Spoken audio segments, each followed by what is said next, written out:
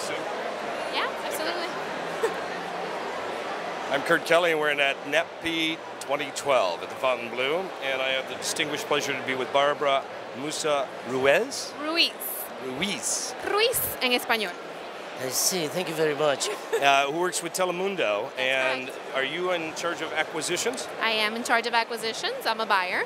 So how many years have you been coming to this convention? Well, I've been with the company for about 9 years. I've been coming to conventions since 2008. What have you seen change in that period of time? Well, obviously the location. It's now in Miami. Well, back in Miami.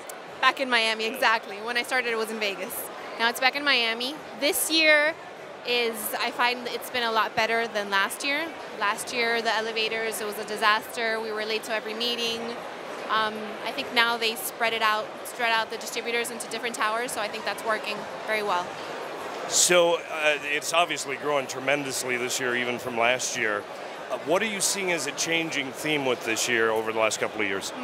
Actually, right now the theme in all the conferences is, the 360 view of, content. You can see it online, you can see it on VOD, not just on TV. There's mobile TV everywhere. So I think if there's a trend, it's digital.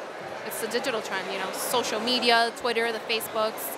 Now, before you used to launch a show and you had no clue how people would receive it prior to, seeing the ratings and obviously focus groups. But now, you can test it online and see if the viewers like it, and you'll see the turnaround, and it's usually adequate. So with that in mind, how does that impact the model of Telemundo? Well, I think Telemundo is doing a lot of new and innovative things. We're always looking to see new formats. Can we start that part again? Can you edit that again?